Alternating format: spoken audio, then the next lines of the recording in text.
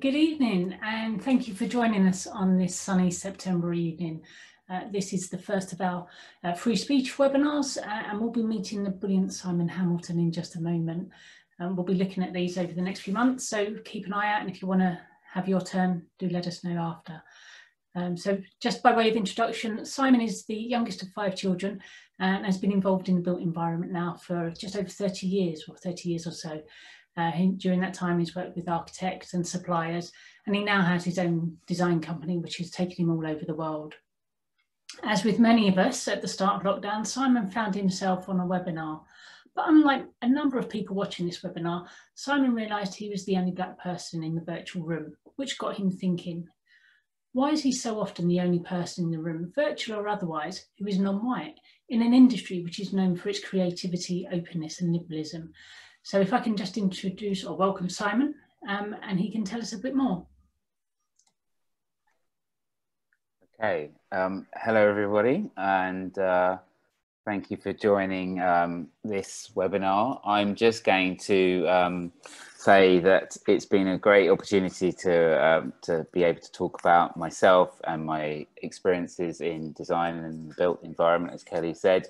And what I want to do is just give you a little bit of background, talk to you about how I've progressed through my career, and also just give some ideas about what can be done and what is being done in the industry. So here we go. And if you've got any questions, please do put those into the chat and I can answer those either as you go or at the end. So thank you.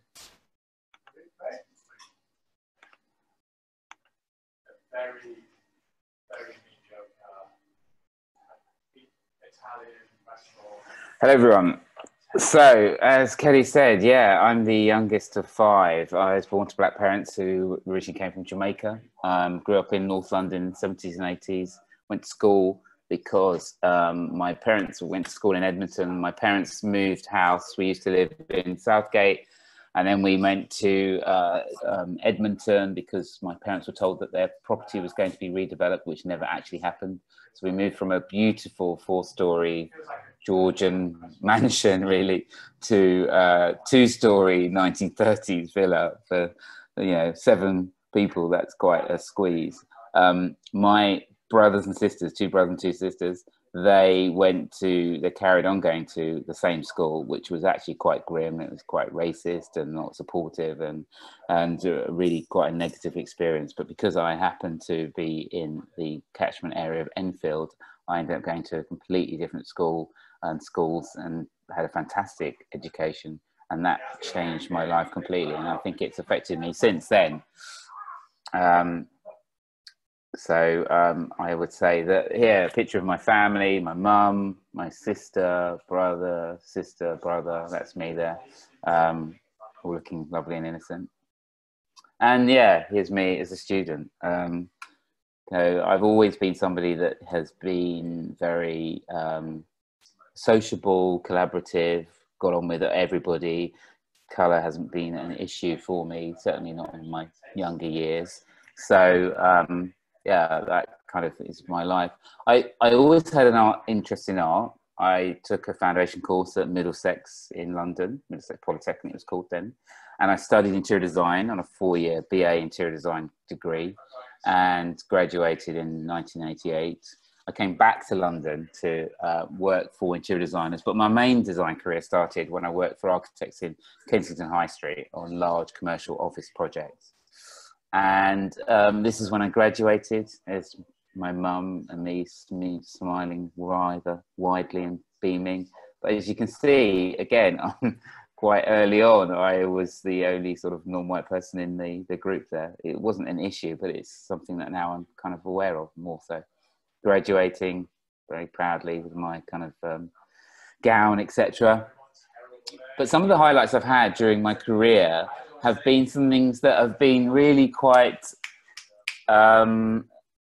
significant in some ways, because I was twice elected to the voluntary role of International Director for the British Institute of Interior Design, which is a body of interior designers, and it really exists to promote the professionalism of designers and the broaden the kind of knowledge and experience of designers. So I was lucky enough to travel to lots of different countries, Europe, Japan, Canada, Russia, India, and the USA, talking about design. And that was fantastic.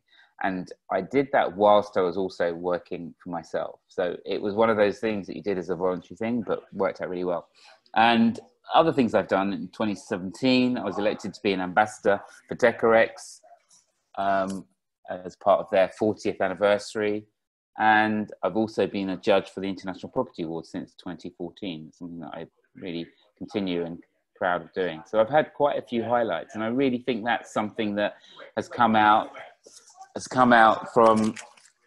from being somebody that's really been given really a good start and good opportunities from the get-go. But here I am at a design show on my own, looking a bit sad. But I've been to lots of different events where I've been with colleagues and, again, you know, sharing ideas, sharing experiences, but not being somebody that seen other black faces or other non-white faces. Milan and other international events as well. I've been to other cities, other countries. I've been really lucky. I've traveled quite a lot during my career. And I've also experienced the joy of being interviewed for different articles and different magazines, which is great. It's good exposure, especially when I had my own company. And this is an article quite some time ago, actually, from the magazine, the BIDA, as they were then called, produced about me and my work. Decorex 2017. This was a really fun experience. I'm sorry about the image being really a little bit grainy, but it was a photo shoot that we did at Scion House, and there was a number of different sort of prominent designers that were collected together, and we had this photo shoot, and it was done in 2 different days. So the half of the designers on this side in one day, and then on that side another day. And you can see there's Sophie Ashby there, and there's Sue Timney, Luke Edward Hall, sorry. So quite an eclectic mix, but sort of loosely, very loosely based on The Last Supper. So I was really glad to be involved in that. But again, it's slight tokenism to it. And something that I just want to sort of change, really. So yeah, I've had opportunities because I've put myself out there, and I've enjoyed that, but I think there's some more that can be done.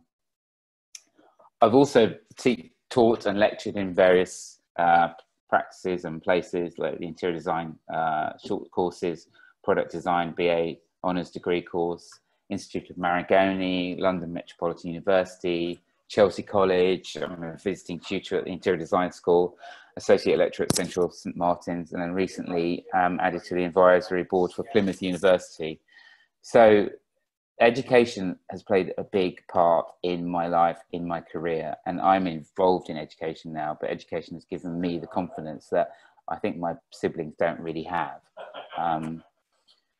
I also get involved in cars and vintage clothing and things like that. So I have kind of a broad interest, but the main thing is my portfolio. When I was working as an interior designer, I had a company for almost 12 years, and I worked with different designers. I worked on commercial and residential projects, and it was a really exciting period because I was able to work with some fantastic clients doing quite a wide range of projects. So I'm just going to go through these really quickly because there's quite a lot here and it would take forever to explain all of them, but just to give you a flavour of what I've been involved in, really.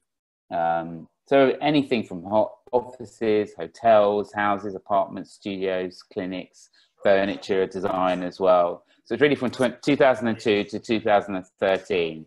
I was founder and managing director of Simon Hamilton Interior Design. Then I rebranded to Simon Hamilton and Associates to attract more commercial clients. So it's mainly residential and then into commercial world. So the projects I worked on were generally from concept right through to completion, mainly in the UK, but I also worked on projects that were out of the UK. So just going to run through some of those so you can see the scope of work that I've been involved in, and hopefully it'll give you a bit of background and context.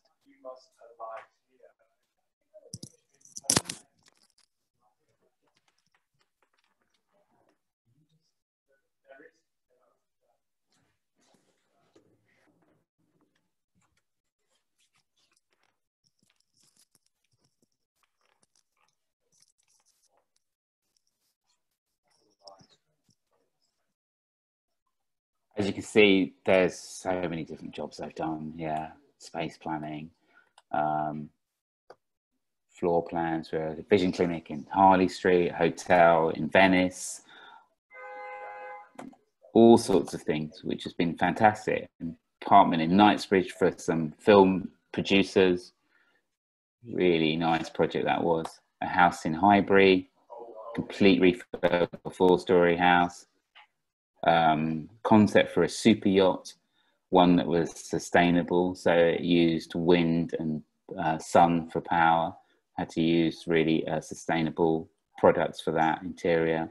That was never built, but it was a concept, so it's really interesting to be involved in something like that quite early on. I've done a lot of social media. I worked as a studio manager for Matteo Bianchi's studio, and had no budget whatsoever, but I increased the followers from 600 to 1,300 with no budget.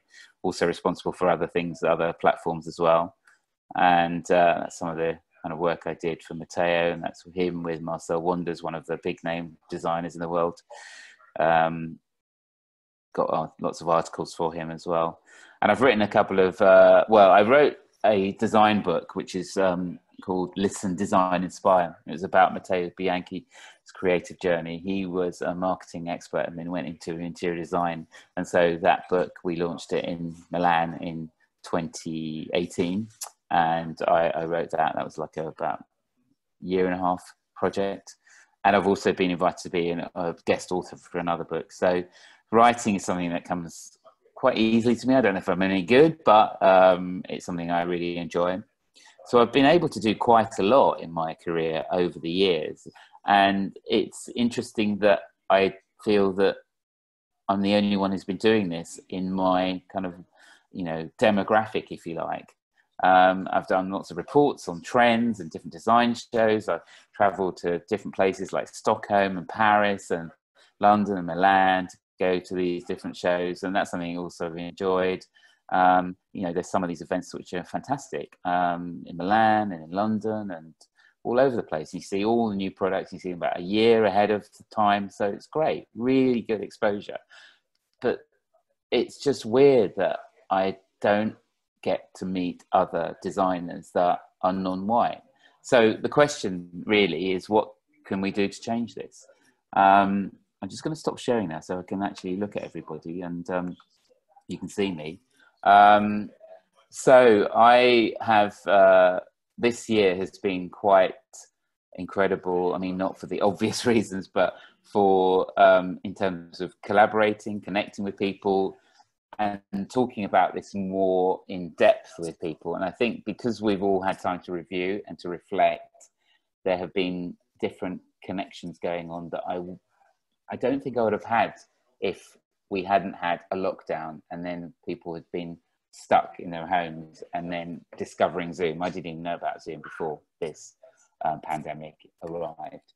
And what's been great is that there are people that have contacted me that I think would never have been in touch with me if they hadn't had the time to, or they've been traveling and they've been busy and they've been doing other things. But because there's been a sort of a pause and a reset, there's been consideration that hasn't happened before, which I think is fantastic. It's really, really good. And it really kind of kicked off with a podcast. I was invited to take part in a podcast, which was all about the lack of diversity in interior design. And it wasn't something that I thought was a really big issue until I started speaking to other designers and finding out what their experiences were. And it's great that now people feel comfortable to talk about it. And I am involved in lots of different areas of it now. And I think that that's something that Freehold could embrace as well. And I have some examples of what's happening. So maybe these are some things that people might want to kind of find out a little bit more about. I'll share my screen again so you can see what I'm talking about. The different incentives and initiatives that are going on. I think the first thing that is really important is to, like we do, we celebrate. We come together of all different shapes, sizes and everything. And I really want to continue that. And yeah, I happen to be gay, but it's not the main thing that kind of brings us together. It's all about inclusion and equality, whether I'm male, female, whatever. And I think that's something that I really want to continue. So what I would say is this is what we can and we should be doing together, is recognize, communicate, have empathy, get involved, integrate, collaborate, be creative, and become mentors. And with these ideas in mind, I have become involved with different organizations, been given opportunities, been invited to be on podcasts. And I think those things didn't happen before. I'm really glad they're happening now. And I think there's more scope for that. And it's really, really exciting. So I've got some examples of that. One of the first things I did, I was invited by Nikki Lar of Nikki Lar Creative to be a contributor to her Industry Leaders series, which was back in May. And that was fantastic. And it's on YouTube. And it's basically an interview with me talking about what I've done and also how I can advise designers on what I'm doing at the moment, which is as a design career consultant. So I'm advising designers about their CVs, about their portfolios, about interviews, etc. And Nikki was one of those people that was a real catalyst in making that happen for me. And that's fantastic. You know, she's somebody I used to work with and we have a really good relationship, but she's kind of on her own path and doing really, really well. And that was great to be involved in that. And that was the first thing, and that was in May. And since then, I've been involved in the Great Indoors podcast. I wasn't really aware of them. And these are two white women who are straight, but have loads of energy, loads of ideas, really respected interior design. And they contacted me and they wanted me to be part of their podcast, which is all about diversity and inclusion, or the lack of it, in design. And you can listen to that podcast, which is broadcast in June. And some of it is quite upsetting, considering we're in 2020 and there's people that are going through really horrible situations. So big thanks to them, Sophie Robertson and Kate Watson-Smythe, for inviting me to that, and Daniel Hopwood, who was one of the a very respected designer who invited me and put my name forward to that. And then the interior design business, they have a podcast, they have lots of listeners, and that's Susie Rumbold and Jeff Hayward. They have been running this for quite some time. They did another podcast, which is also about diversity. So there's a lot of discussion, a lot of talk going out there, which is absolutely brilliant, really interesting. And I have connected with and met online, virtually, with other Black designers that I didn't even know existed. So that is why the title of this whole talk is "Where is everybody?" Every time I've been to a show or an event, I've never seen other Black designers. I know they exist, and now it seems that people are having a voice and a platform, which is brilliant. United in Design, Diversity in Action.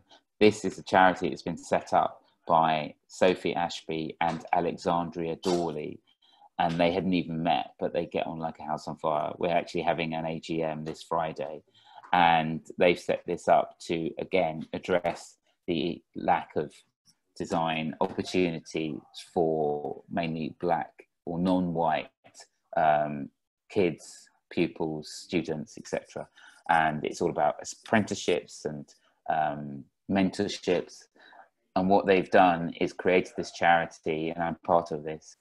And it has really, really taken off. Sophie Ashby is a very well-known interior designer and top 100 in House and Garden, and Alexandria Dawley is also a very good designer and well known too. So there's a lot going on, and they've been in Forbes magazine, they've been in the Times, I think they've even been in Vogue, and it's really bringing people together, which is what I was talking about. Integration, collaboration is absolutely fantastic. So I'm helping them on the resource side in terms of the career advice that they're giving to people that apply, and what they've set up is a sort of platform that companies can sign up to, and they will then give an opportunity to somebody who would not necessarily get into interior design. They thought they would have about 50 people signing up. I think they've got at least 150 companies now. It's absolutely fantastic and doing really, really well. Here's some more information about it. Charitable organisation set up to address the lack of diversity within the interior design industry. And they have a pledge which is driven by a clear need to deliver an equal opportunity pathway for entry into interior design. And that's for Black, Asian, ethnic minority, socio-economically disadvantaged backgrounds. So it's really good that things are being done. It's not just about talk, people are actually having action, which is fantastic. And I'm the person that deals with the Resource Hub, which is really a sort of portal, and it's the career side of it, and it's the guidance that people need about CVs, about how to prepare their portfolios, and the world of work. As I've been in design for so long, I'm somebody that can give that advice and really enjoy doing that and sharing it. So yeah, you can see my part on their website as editor and content curator.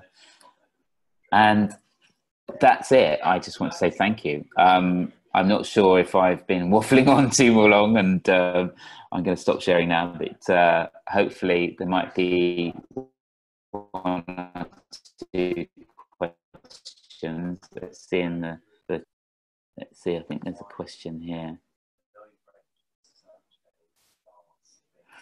Okay, there's a question from Nicholas Eyre. Okay, why do you think the BAME people have been so unrepresented in the interior design sector? Are more BAME individuals studying design these days? I would say, Nicholas, that they haven't necessarily been given the opportunities and the exposure. I've been very driven to talk to people, to get my name out there, to run my company, to go to events. And I think that maybe there's been a lack of confidence. I got a lot of confidence from actually going to those events, but also because of my education. I think that having a very positive education and a very supportive education really helped me. So I think that's maybe why there's less people from those kind of demographics that are not getting into interior design. And also maybe it's not something that they feel appeals to them. Maybe there are other sectors and other industries that they've been told, maybe by their parents or their peers, that they think, oh no, you should get into athletics. Oh no, maybe you should get into music, because those are the things where Black people do well. But actually, there's a lot of creative Black people. So I think that's part of it. And then a question from Kelly. Hi, Simon. You've been on your own in rooms full of white people all your career. Is there anything you wish they had done to make you more included? I would say that maybe just acknowledging me, because some of the times it felt quite lonely, and it's not something that I've dwelt upon, but looking back at various events I've been to, and I've been to different ones in different countries, and I felt like I'm the only one there. Whereas now I don't feel that. I think because everyone's talking about it, I feel that there were lots of other Black designers that I didn't even know about because I had not read about them in a magazine. I hadn't seen an article, an interview with them. I hadn't seen them on a panel discussion. And it's a visibility thing. So it's not that they don't exist, it's that they haven't been given a platform. So I think, that's perhaps a reason that, that's happened. And I think they could include us more. How do you think the LGBT community can get behind the Black Lives Matter movement? Ooh. Wow, that's a big question. Anonymous attendee. again, I think it's about understanding what that means, and not just jumping on the bandwagon, but finding a way to be part of that movement that means something. And I've always been a little bit wary of the Black community in a way, because I've been attacked, homophobic attack from a Black person. And, being gay and being Black is also something that has been quite difficult. And so I've felt more welcomed by non-Black community. I've been in a very middle class kind of background, I suppose, in society. And so, yeah, I think that's something that could change. If you could speak to somebody, David Mann, if you could speak to the 10-year-old Simon, what advice would you give him? Be yourself, I think. 10, that's quite young, really. I hope that's a good answer. And Bree Stevens-Hall, what would be your 3 asks of white leaders in our sector if they promised to run with anything you suggested? I would say collaborate and communicate and find out how you can work with people that are not in a majority. That's what I would suggest. Chloe Odes, I hope I'm pronouncing that correct. Do you feel you have had to be super resilient to achieve what you have in a predominantly white industry? Yeah, I've had to be resilient, definitely. I have definitely felt that some of the opportunities that are out there have not been given to me, and sometimes I feel that that's been unfair. I wasn't always aware that it was because of race. I thought maybe because I wasn't of the right skill level or ability, or I wasn't actually somebody who was climbing the ladder and aware of opportunities as much as other people. Whereas I think I'm a bit more savvy now. So I think experience has come a bit late, or knowledge of that sort of thing. But I know myself a lot better now. Andre Kappelhoff. Hi, Simon. There's also some organisations that you could find useful for networking purposes, such as BAME in property, worth looking up. Thank you very much. That's good to know. And another question, are there any types of projects you still really want to do? I'm actually not going to be doing interior design anymore, only for myself, my partner, and that's going to be in the south of France. So yeah, I've always wanted to design the interior of an aircraft. That would be amazing because I love flying. So that would be one question I would have liked to, one project I would have loved to have done. Luke Stevens, Cundall. Is classism rather than an inherent bias against race is at the root of the lack of diversity in professional service in the UK? If so, what steps might address that? Yeah, I think you're right. Class plays a big part in that, Luke. And I've experienced that even recently. I've been to Chelsea Harbour, and that's a sort of centre where there's lots of design showrooms and suppliers. And in the past, I really felt I wanted to fit into that group of people, and I don't, and I never will. And I live in East London, but I straddle the sort of Clerkenwell group of designers and the Chelsea group of designers. They're very different, although we're doing the same thing and producing, beautiful interiors, etc.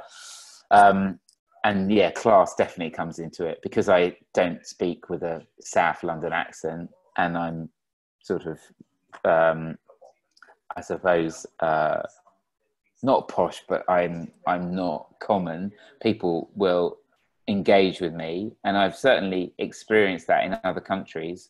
When I was in Australia, for instance,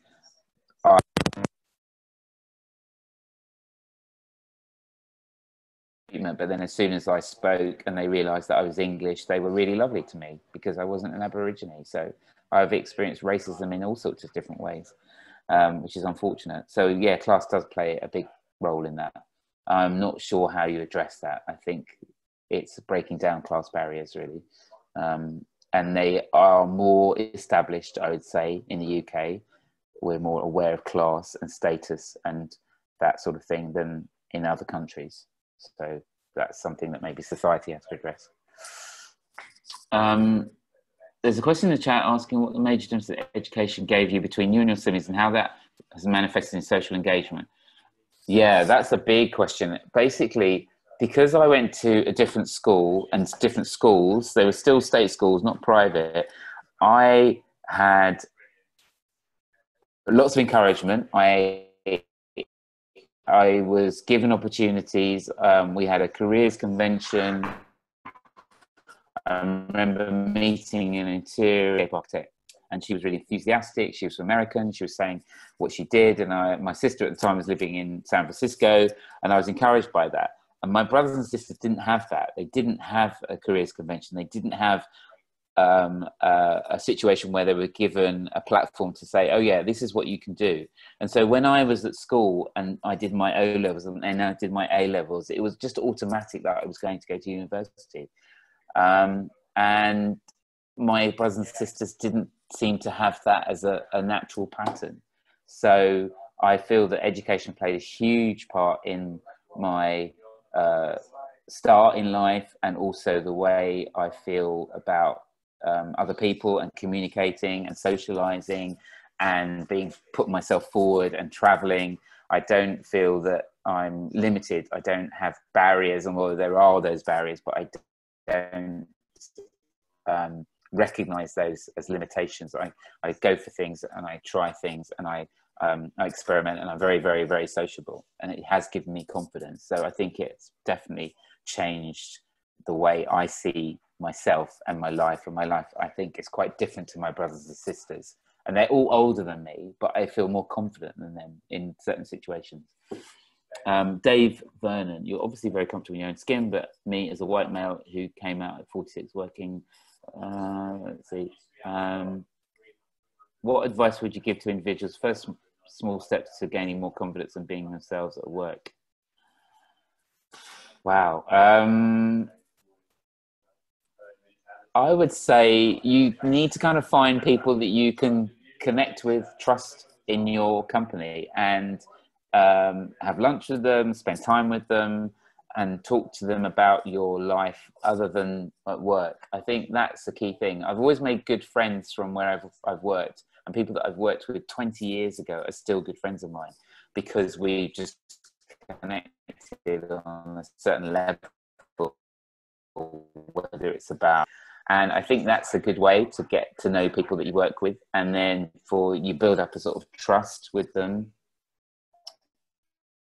Sometimes I've been let down and I've lost friends, generally because they're not okay with me being gay, and the whole black thing didn't even come into it. It was the homophobia, which is kind of masked in some ways. But I think that was a long time ago, and that wouldn't necessarily happen. I now work with people that I enjoy their company, and that's because I feel, yeah, as you say, comfortable in my own skin. But it's taken me a long time, a very long time.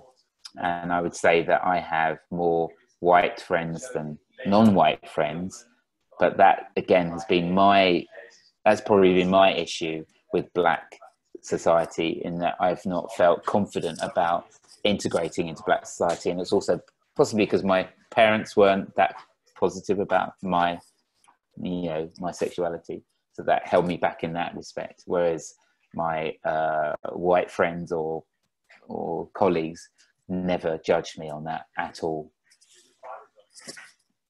I don't know if that's every question. Hopefully. David, Simon, that's brilliant. Thank you so much. That was a real whistle-stop tour. Yes, it's quite quick, isn't it? And your incredible achievements as well. Thank you for sharing so much with us. No, pleasure. I think it's really interesting you're saying we really need to listen. And there's that role of collaboration and just the fact that there's so much going on, and basically the same area from people that aren't necessarily in themselves, that really feels the game changer at the moment. Yeah. That we're now in an environment where people are creating change because they want equality. They want everybody to be the same. They want the same opportunity. I am curious though, and this is part of my day job, but I am curious about how we tell young people about these careers, because that seems to be the real blocker, that we can get, how do we get people to recognise that this is a career option, and such opportunities, But equally, how do we keep them in the profession? Maybe that's a conversation for Yeah, another but time. what part of United in Design is doing is actually, because they're going to become like an official charity in January. It takes quite a long time to set it up. But in the meantime, what they're going to be doing is going to schools and literally having people like myself and other people from the main committee going to schools and saying, look, do you realise that there's a profession out there called interior design? You can get involved in it. You don't have to be posh. You don't have to go to a fancy school. You don't even have to be great at art. You just have to know about it. And if you're interested, we can help you. And there are different companies that will offer you either apprenticeships or internships and mentoring. And so that's, I think, the start is to give kids, like really young kids, the knowledge, and then when they get older they can make those decisions. Oh yeah, I want to go into design, and also realize that if you're an interior designer, it doesn't mean you just design houses. You could end up designing the interior of a Jaguar, or a 777 or a 787, or, you know, interior design is so broad, and there's a lot of different ways that you can use it, and we all get affected by it, not to buy homes but in shops and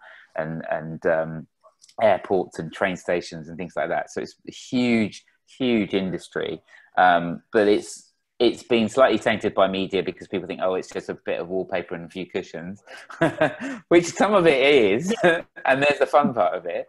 But, you know, we all kind of get affected by the environment we're in.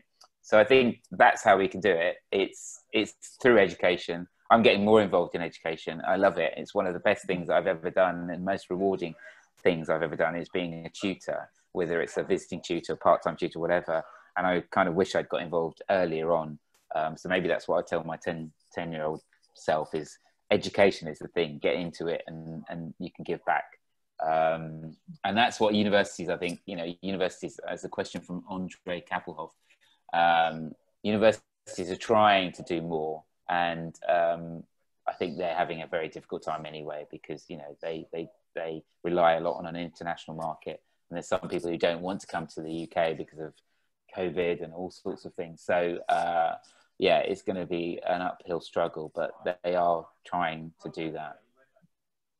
Brilliant. Well, thank you. So I think the takeaway from that is, to create change, we've got to get involved. Yeah, and collaborate. I'm a big one for collaboration. I'm somebody that I know that, you know, I've designed lots of things, but it's never been on my own. It's always been a team effort. And if you can find people that you work well with, then that's half the problem solved. Brilliant. Thank you so much. No, it's been a real pleasure. Thank you. Just before everyone goes, and leaning on that get involved, if this has sparked a bit of curiosity in you, get in touch with us. We're running this series, so we'd like to hear more from our membership or our members, and tell us what you're passionate about, what you want to create change. Well, you can contact us at info@freeholdlgbt.com, and so drop us a note and we'll get in touch. Also, just to let you know, keep an eye on your inbox, because we've got a few emails coming out. In particular, we're looking for some volunteers and around the board, so keep an eye on that. Other than that, I think that's everything. So have a wonderful evening, and thank you all so much for joining us.